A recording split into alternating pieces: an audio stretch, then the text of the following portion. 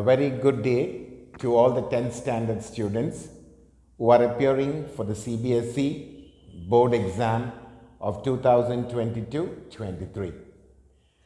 I'm going to teach you English, some of the important poems and a few important lessons that would appear for the board exam. It means that is probably appearing for the board exam because these lessons have a lot of importance, and that is why I'm going to teach you only some very important lessons this year. As you know, your exams are appearing very fast in the month of February, and I think the first exam that you have to do is English, and so you have to be prepared with the English lessons.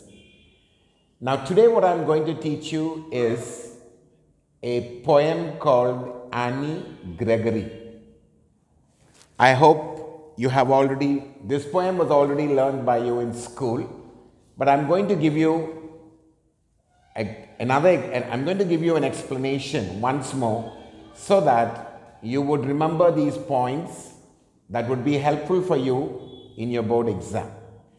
Now, Anne Gregory was written by William Butler Yeats.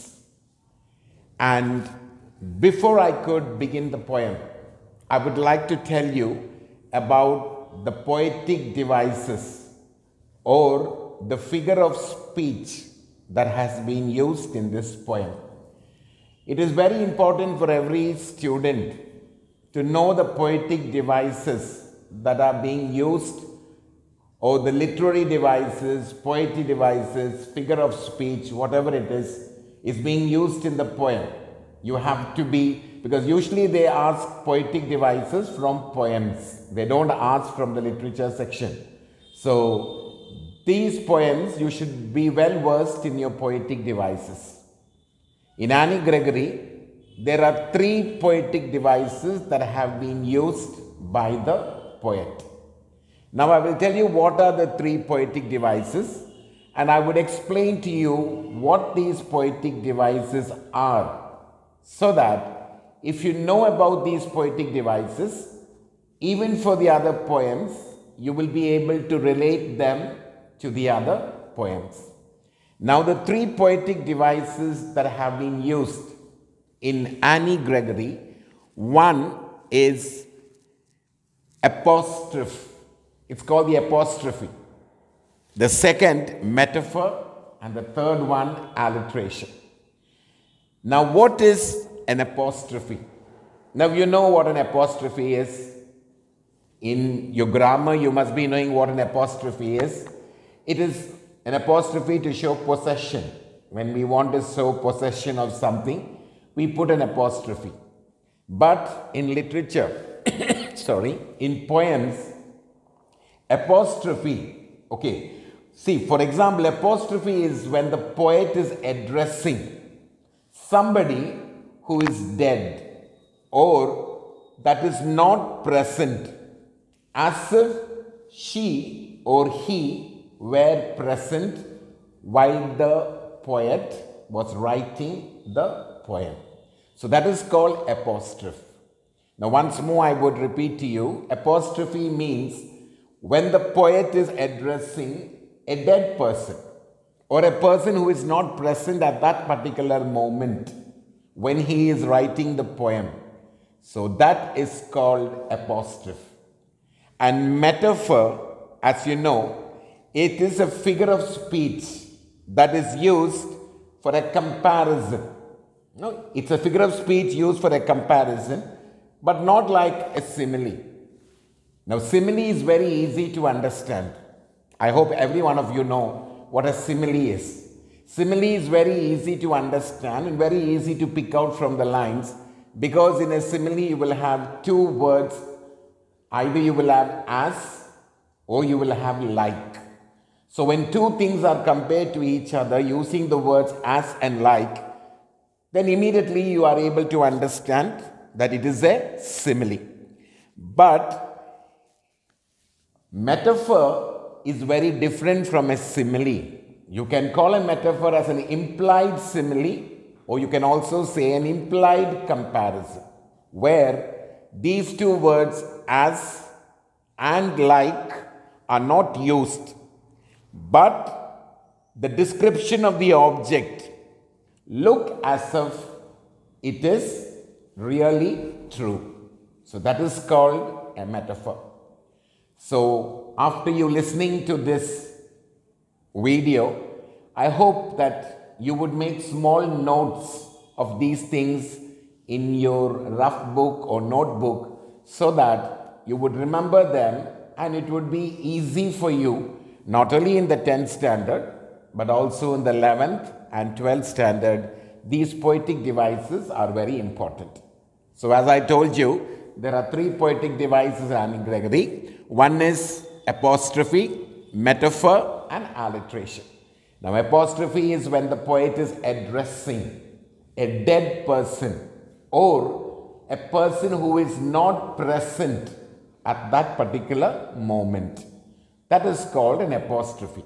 The second one is metaphor, which is an implied simile or an implied comparison where the poet is trying to compare without using the words like and as. And the word that he is comparing, the object that he is comparing, literally seems to be true. And alliteration, I think every one of you know, it's when two consonant sounds are repeated, not vowels. That you must remember. When two consonant sounds are being repeated in the same line, then we can call it alliteration. So now I hope that you understood the three poetic devices that have been used in this poem, Anne Gregory. Number one, apostrophe. Number two, metaphor. And the third one, alliteration. The rhyming scheme of the poem, I would give it to you in the beginning itself, the rhyming scheme of the poem. And I'm very much sure that you know how to find out the rhyming scheme.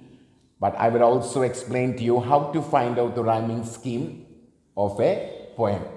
Now the rhyming scheme used in this poem is A, B, C, B, D, B.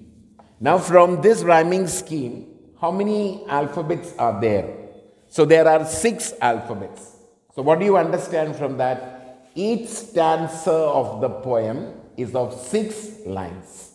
So every line you have to have a rhyming scheme.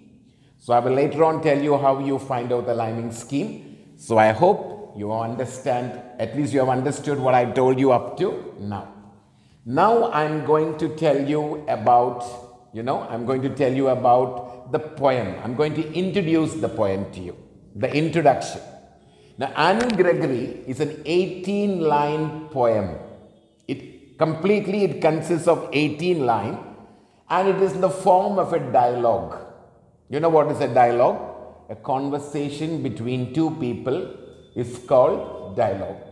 So this Anne Gregory is in the form of a dialogue. It is 18 line. Okay. And the speaker is speaking to a lady or a young girl called Anne Gregory.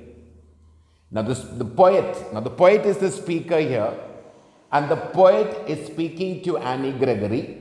And now you must know who Anne Gregory is. Now you may wonder, who is this Anne Gregory? What connection does he have with the poet? Now Anne Gregory is the granddaughter of Lady Gregory. She's called Lady Augusta Gregory. That's her name. She's the granddaughter of Lady Augusta Gregory, who was a very dear friend of the poet. And that is why the poet is mentioning the name Anne Gregory. Now, why does the poet mention the name Anne Gregory? And who is Anne Gregory? The poet mentions the name Anne Gregory because Anne Gregory is the granddaughter of Lady Augusta Gregory, who was a very close friend to William Butler Yeats. A very close friend to the poet. So that is why he is mentioning Annie Gregory. So that is the introduction. Now let me tell you something more. When you are writing an answer, now you have 2 marks answer, you have 5 marks answer in 10 standard. The literature section is of 40 marks. So there are answers that are 2 marks each. There are 5 questions that you have to answer. And then you have to answer 5-mark questions. There are 2 5-mark questions. So when you are writing 2 5-mark questions, you should always try to mention something about the author or the poet. A few lines, 2 or 3 lines about the author or the poet. So I would like to now tell you something about William Butler Yeats. I hope you remember this and you keep it in your mind or you keep it in your memory so that you can write it during the examination.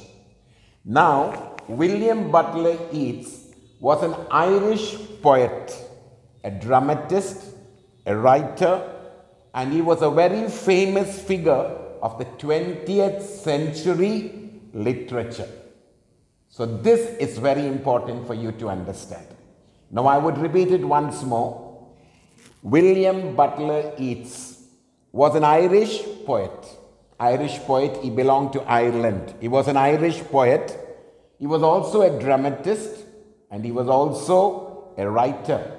And he was one very famous figure, one very famous person in the 20th century literature.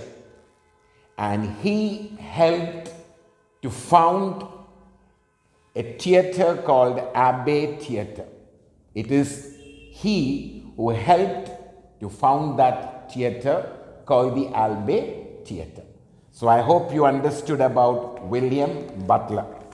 Now, I'm just going to give you a short summary of the poem, and then later on, I would read the poem and I would explain the poem line by line exactly to you for it to be easy for you to understand. Now, the summary of the poem I'm just going to tell you is, the poem is basically a conversation between the poet and a young girl called Annie Gregory. So this is the summary. This is a conversation, it's a dialogue. The conversation, now this summary is basically a conversation or basically a dialogue. It is between 2 people. One is the poet and the other one is Annie Gregory. The poet is speaking to Annie Gregory and Annie Gregory replies to the poet. So a conversation takes place between the poet and Annie Gregory. And Annie Gregory is a very young girl. Okay. So the poet tells her that if she finds a young boy who becomes sad because of her rejection, it does not mean he was a true lover. So what he's trying to tell Annie Gregory is that if any one boy had proposed to her, and if Annie Gregory has rejected him, she should not feel sad. And that is the meaning. Okay, because if anyone has proposed to Annie Gregory, and Annie Gregory has rejected him, and he becomes very sad, that means his love was not true.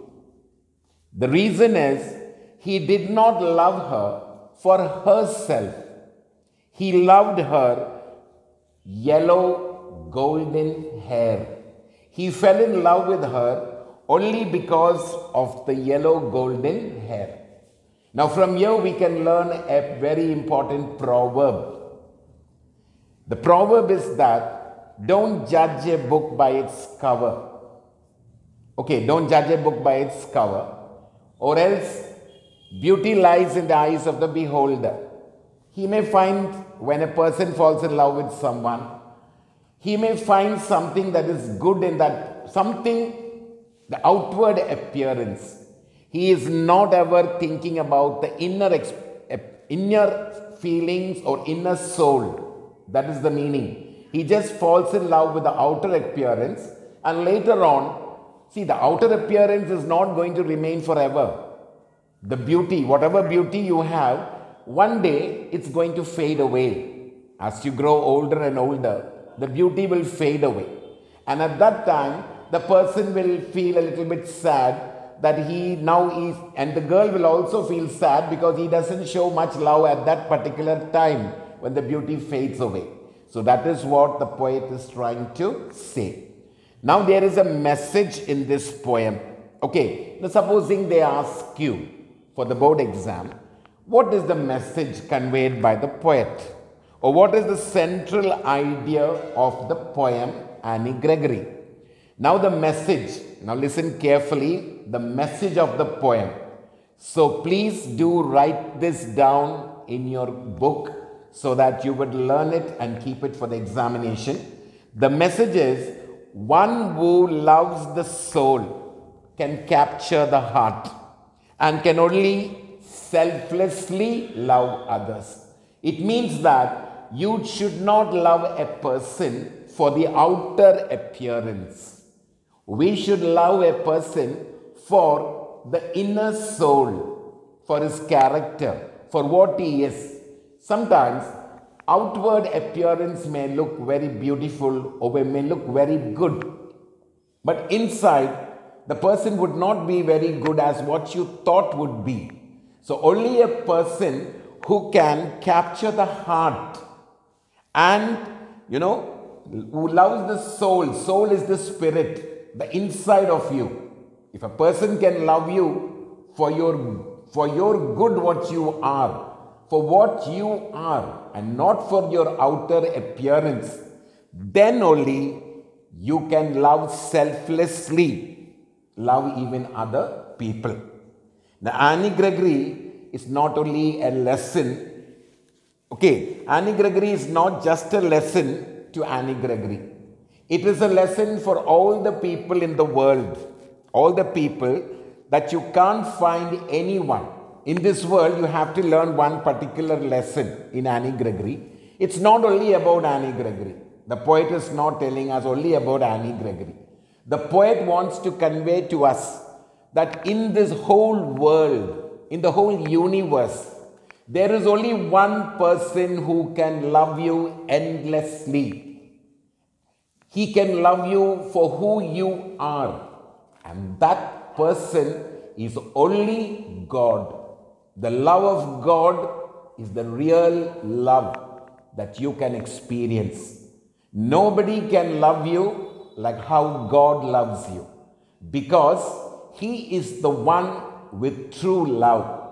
Whatever you are, even whether you are a criminal or whether you are anything that is bad, whatever you are, God loves you endlessly, and He is the only one who will be able to love you. This is the lesson that is given to you, and you have to realize and understand this lesson. So now I am going to read line by line. Okay, now I am going to give you the explanation of every line, and I am going to read the poem, and so that you would understand better. I would advise you, when I start teaching this poem, reading the text from the textbook, it would be very helpful for you if you would keep your textbook in front of you and you would mark all the important things that are necessary in your textbook, so that it would be very helpful to you when you are learning for the examination. So now I am going to start Anne Gregory by William Butler Yeats. Now, as I told you, this is a dialogue between two people. One is the poet and the other one is Anne Gregory. Never shall a young man thrown into despair by those great honey-colored ramparts at your ear love you for yourself alone and not your yellow hair. Now here in these lines, the speaker, probably what is he trying to make Annie understand? He's saying to Annie that a beautiful colored hair can make, now what? I'm reading it once more. Never shall a young man thrown into despair by those great honey-colored ramparts at your ears love you for yourself alone and not your yellow hair. So the poet is telling Annie Gregory, never shall a young man, that means never shall a young man means no young man should be thrown into despair, should not be thrown into despair. What is despair? A hopeless condition, a miserable condition. So he is telling Annie Gregory, let not any man or any young boy or any young man become hopeless or become miserable when he falls in love with you, because he is falling in love with you only for your honey-colored ramparts. Honey-colored ramparts means, now what is rampart? Ramparts means, you know what is a fort? A protection, a wall built around a city for protection. And in these lines, honey-colored ramparts, what is the poetic device used here? The poetic, please underline honey-colored ramparts and please write the poetic device there. It is a metaphor. Now the poet in the beginning of the poem explains to Annie that not a young man, never should a young man become desperate or never should a young man become hopeless, falling in love with you only because of your yellow hair, which is acting like a fort. It's acting like a protection. Now, why is the poet saying that the hair is acting like a protection? Because at your ears, what does he mean at your ears? It means that the hair of Annie Gregory is covering her ears, just like a fort that is protecting a city. That is what he means. By those great honey-colored ramparts at your ears, love you for yourself alone. He says, if anybody is loving you, he should not fall in love with you because of your golden hair. Because if he falls in love with you just because of your golden hair, he may be rejected by you and he would go into despair. He would go into hopelessness, and that should never happen. That is what the poet tells Annie Gregory. Love you for yourself alone and not your yellow ear. So please underline, not your yellow hair. It is alliteration. So now in this stanza, there are two poetic devices. The two poetic devices, one is metaphor and the other one is alliteration. So once again, I would explain to you this stanza. Annie's colored hair around her ears. Now what is Annie's colored hair around her ears compared to? What is the comparison given?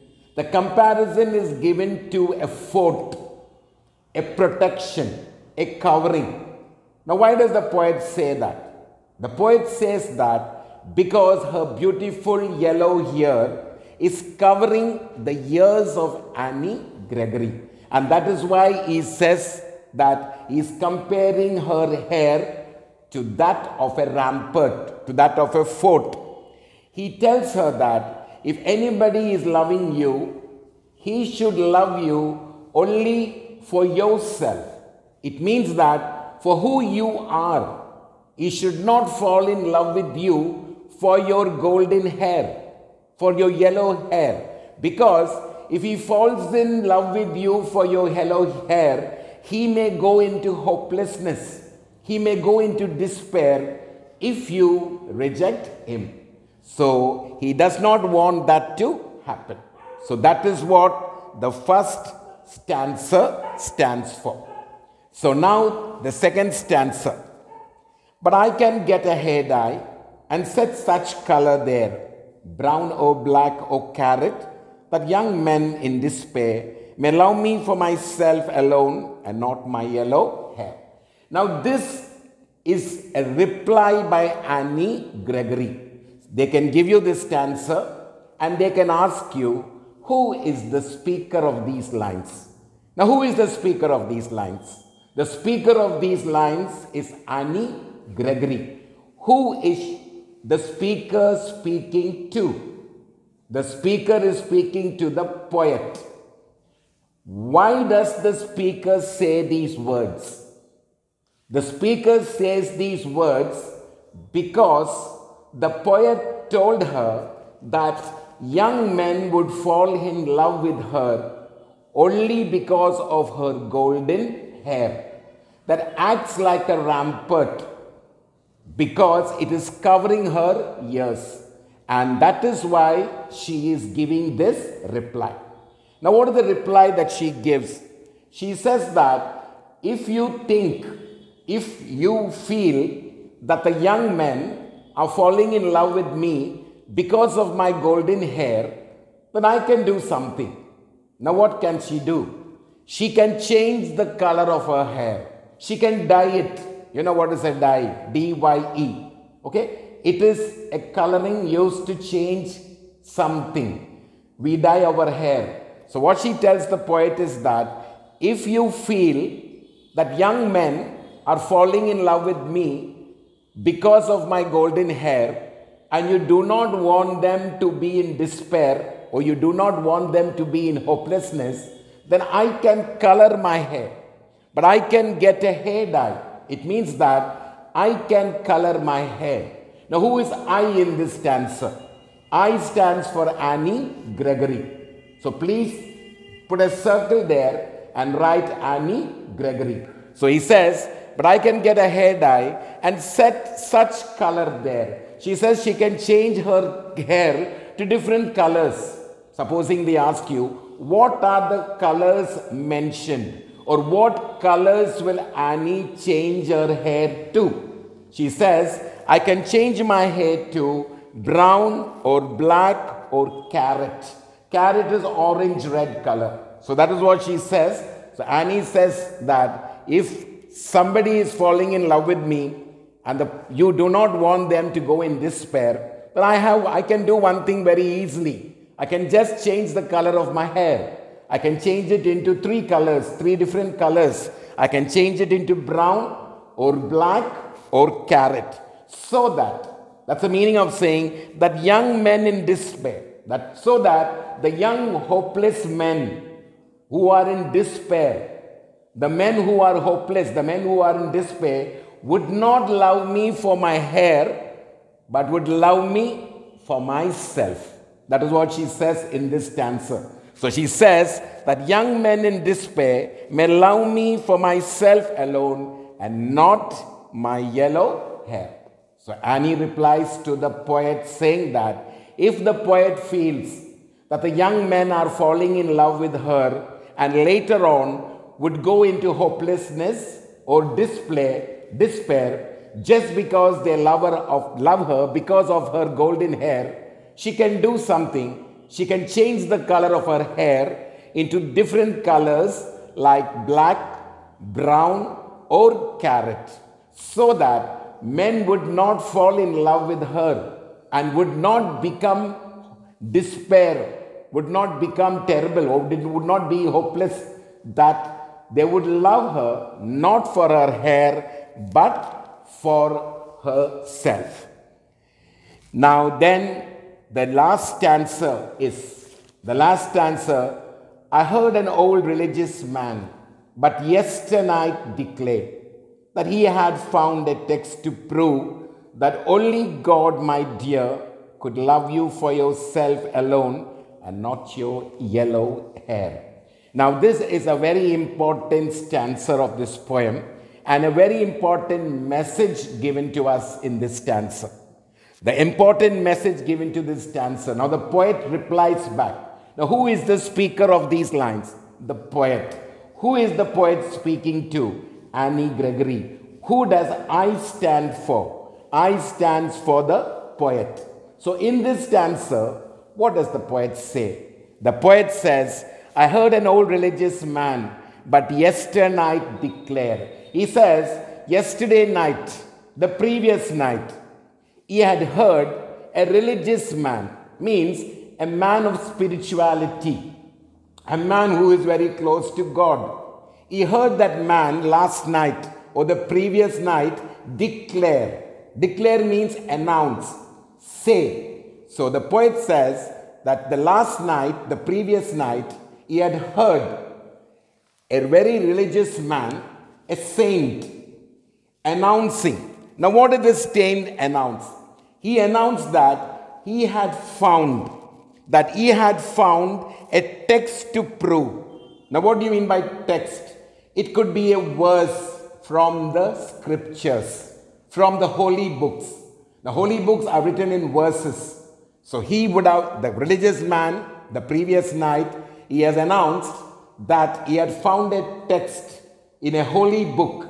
And what does the text say? That only God, my dear, could love you for yourself alone and not your yellow hair. So in these lines, it is very clear, the message passed to all of us, that there is nobody in the world that would love you with their heart, that would love you for who you are. There is only one person in the whole world that would love you for who you are, and that person is only God. So that is what he says. When the poet tells her that, okay, when she says that, if you think that men would go in despair or men would become hopeless because they fall in love with me only for my hair, I can change my color of my hair to black, brown or carrot, so that men would not fall in love with me for my golden hair, but they fall in love with me for who I am. At that particular time, the poet replies that the previous night he had heard a saint or a religious man declare or say that there is only one person in the whole world that would love you for who you are, and that particular person is only God. So that is what the speaker means, that humans do not have the capacity and understanding to look inside the soul of a person. See, that is what he means. We are not able to understand, or we do not go deep into the person or look into the soul of a person. Humans are always attracted. Now all of us, all humans, they're always attracted towards beauty. They never care to know the person behind the beautiful appearance. Means they do not want to know about the person behind the beauty, behind the beautiful appearance. They simply, flatly fall for the person or fall for anything that is beautiful. And then that important message that the poet tells us that there is only one person in the world, and that one person is only God, who can love you for yourself, for what you are. So that is the complete poem, Anne Gregory. It's a very easy poem and a very important poem, because you can expect one question from this lesson, because this lesson was introduced again this year.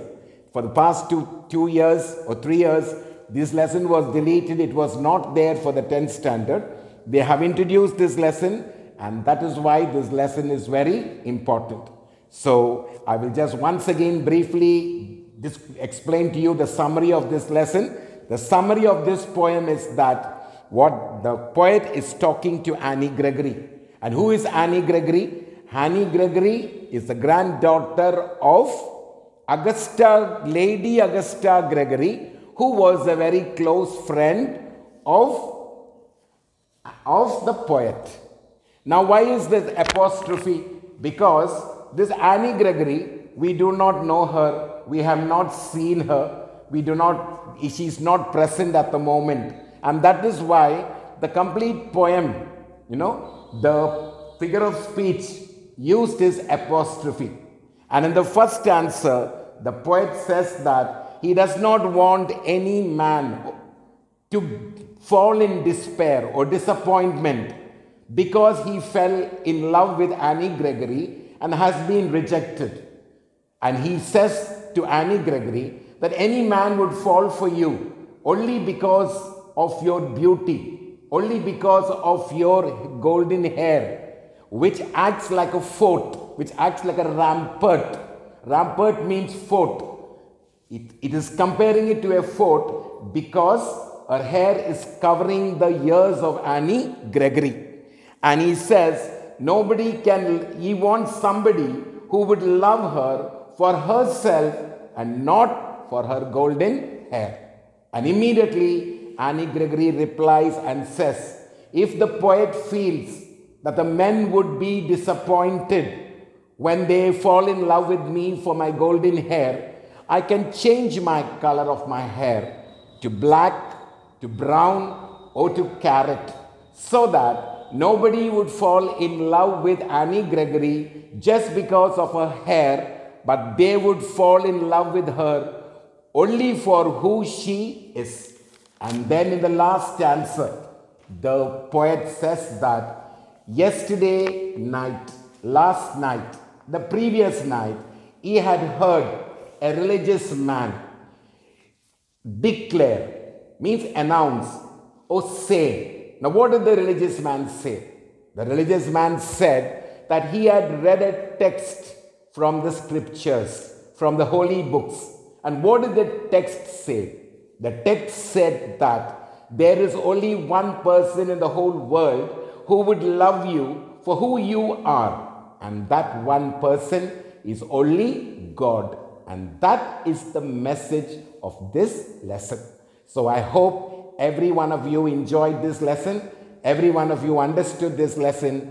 Please do comment and please do subscribe and share to your friends.